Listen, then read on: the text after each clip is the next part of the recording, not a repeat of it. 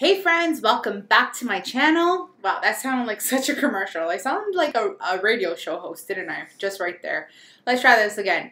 Hey guys, it's Lina. Welcome back to my channel. Today I wanted to share a design team project that I created for Coco Vanilla Studio using the amazing Bohemian Dream. I'm so in love with this. I say this every single time I create something with this collection. But guys, seriously, if you haven't seen it firsthand, get your hands on at least some of it. So I started with a paper issues cut file, and I cut those, I cut a partial cut file out. Does that make sense? So I knew that this cut file here, I'll link it in the description down below, but it is like a full page heart.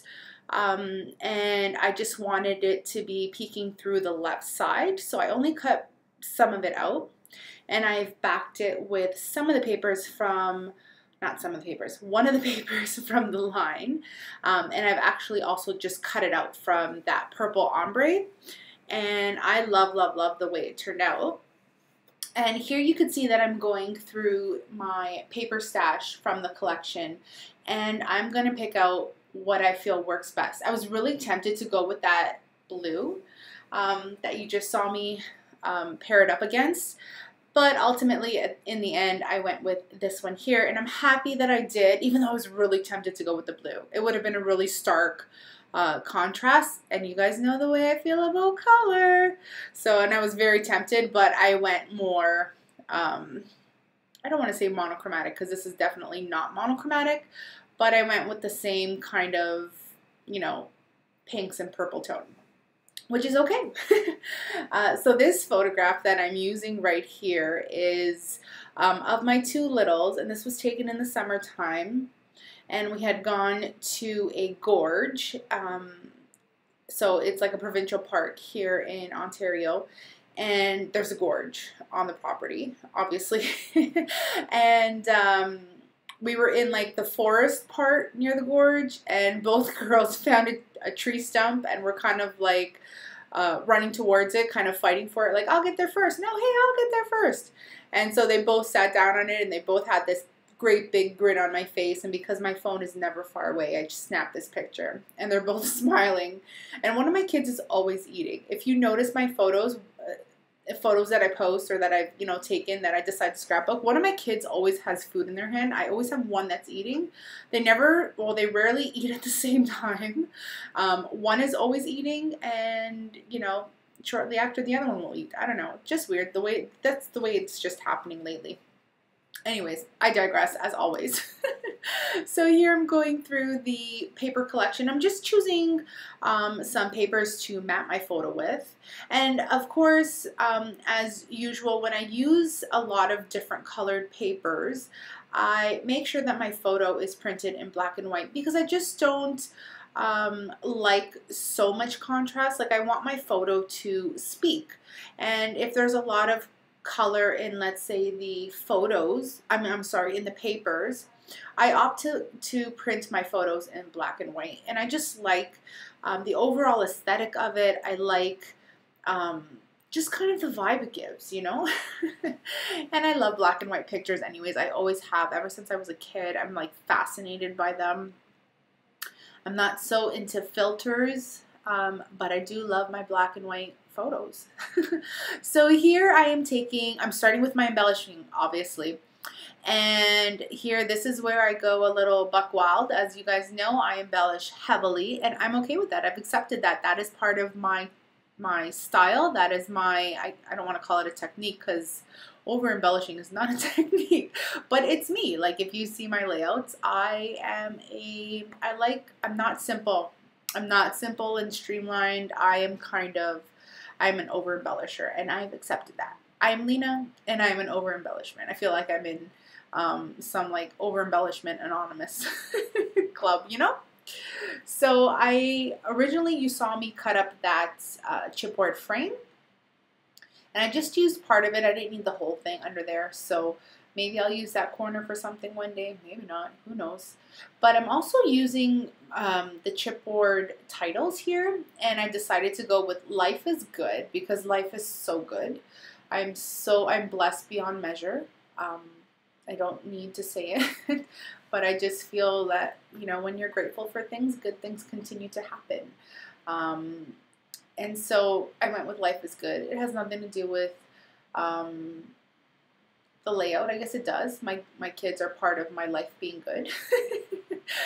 But that's what I went with. And I decided to leave them white because I love the look of them. Like, you can alter them, as you've seen in my previous video and my previous layouts, using this collection, but you don't need to. And that's the beauty of this collection, is that the white looks so good, especially when I know that I'm going to have a lot of things going on. I like to leave things, you know, pretty simple, and this worked so well.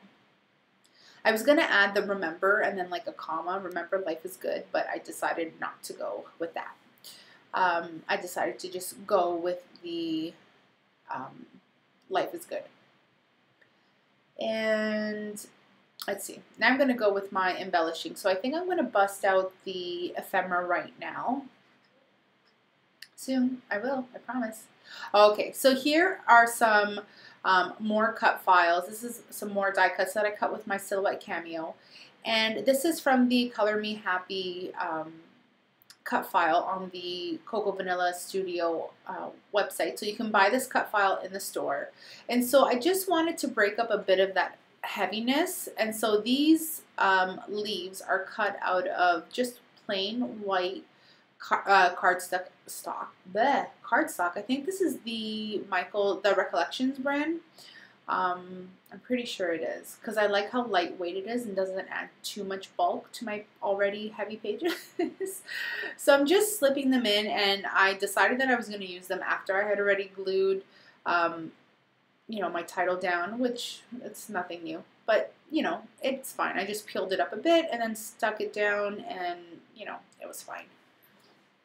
So this is now me going through the ephemera package, and there are so many beautiful florals in this collection. Zoe does an incredible job when she comes up with her collections.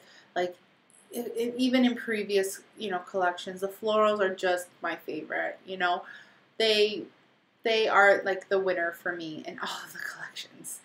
So I know that I'm going to add a couple of clusters.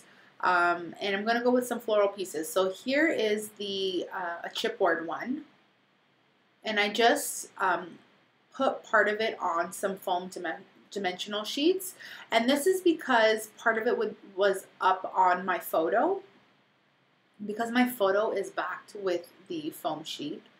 It wasn't balanced, so just popped it up a bit. And now I'm going through the tags and all the elements that are in the ephemera pack and just adding some of my pieces here and there. You know how you guys know how I like my layouts for my regulars who watch. I kind of just start piling stuff on, moving stuff around. And that bird, oh, that bird, I love that bird. And the good thing about that bird is that I can have a million of them, because there's a stamp set now that's included in this collection of that exact bird. So how awesome is that? So I can stamp them out onto some white cardstock, color them up with my Copics if I need to, and I'll have him. And I'm also going to create some cards soon. I need to get back into it and get it done. So here you see that I'm thinking of adding a strip. So I just have what's left of me cutting out the cut file. I just need a skinny little strip, and it worked out perfectly. I didn't have to throw that whole, you know, loving piece in the garbage, because I hate throwing pieces in the garbage, you know. But what was I going to use it for? But in this case, it ended up working out quite well. And I'm just going to create a bit of an anchor on that side, because my layout is left side heavy. So most of all my items are on the left side. I just wanted some balance on the right. So I have that strip going down vertically, and I'm just going to add some florals. I think I end up adding an arrow. Let's see what I do. I love those floral leaves, those navy floral. Oh, those leaves get me. I need like a pack with just those. Because do you find that you can just tuck them anywhere? That's what I find. I think I've already gone through quite a few of them, considering, well, including the last layout that I did. So To me, no layout is complete until I add some of the tiny words, and Zoe does such an incredible job with these tiny words. They always convey the message that I want to get across, and because I don't journal on my layouts, I'm not a layout journaler. I feel they just say what I need them to say. Just, they're sweet and simple, to the point, and I love that about them. And I can just stick them anywhere, like seriously. My whole layout could be just tiny words. So what am I doing here?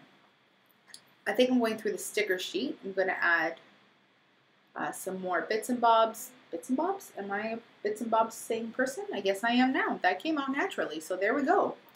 I'm just going to add some things here and there, and I think for the most part this layout is done, with the exception of me adding a flare button. So I'm taking here some metallic silver thread. I contemplated going with the gold, but ultimately I went with the silver.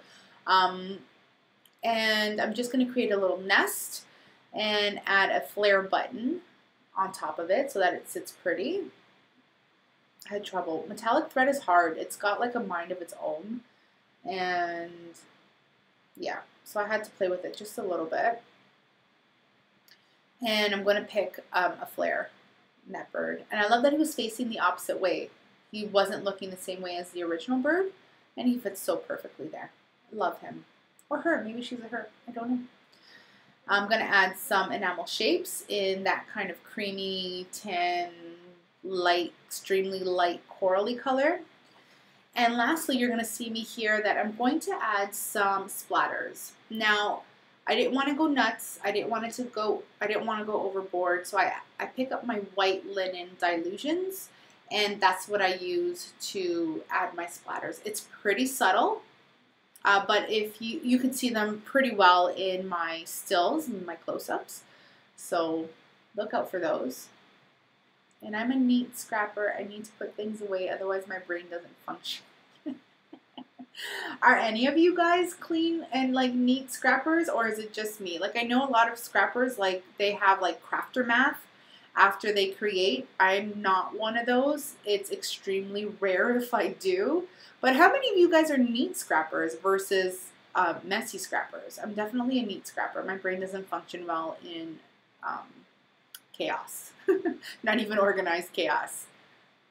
So here you go. So you could tell that I'm going in with the white dilutions. And I find that dilutions is difficult to get out of the bottle. I don't know if it's because of the consistency, the thickness of it, the viscosity. I don't know. Technical terms, blah, blah, blah. But I add my splatters. And that's it, I think, for the most part. That's my layout, guys. I hope you guys enjoyed it. Thank you so much for watching. I love all you guys. Don't forget to hit the subscribe button if you're already not, and the thumbs up. See you guys in my next video. Take care. Bye.